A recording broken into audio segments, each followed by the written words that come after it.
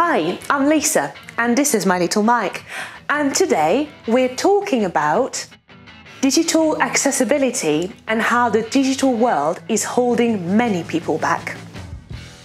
The social model of disability states that it is not someone's impairment that disables them, but the barriers created by society. Such barriers exist in the physical and digital world.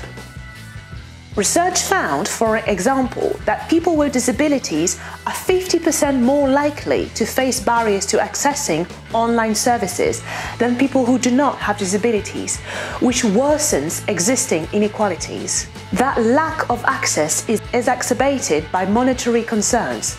Not only are people with disabilities paid less than non-disabled people, but additional barriers are created by the expense of assistive tech.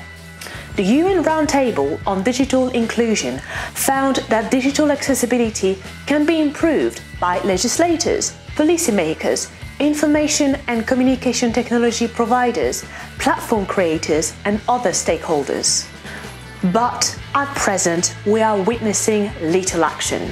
Organizations are not doing enough, and that includes charities. Consider that, according to the recent Charity Digital Skills Report, 42% of charities have not considered accessibility in the act of providing products and services. So, what needs to change? The Disability Equality Charity Scope encourages all organizations to embed accessibility in working practices and processes, shifting attitudes towards digital inclusion. You can also check out AbilityNet services, which help charities reach people with disabilities, provide information on how charities can become disability-inclusive workplaces, and support those with disabilities to use digital technology. These are examples of charities leading the way, but all of us must join in too. Accessibility is a right, and that right extends to the digital world.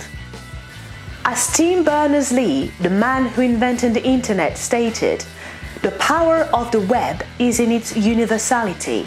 Access by everyone, regardless of disability, is an essential aspect." Check out our Digital Inclusion Hub for more help reaching across the digital divide.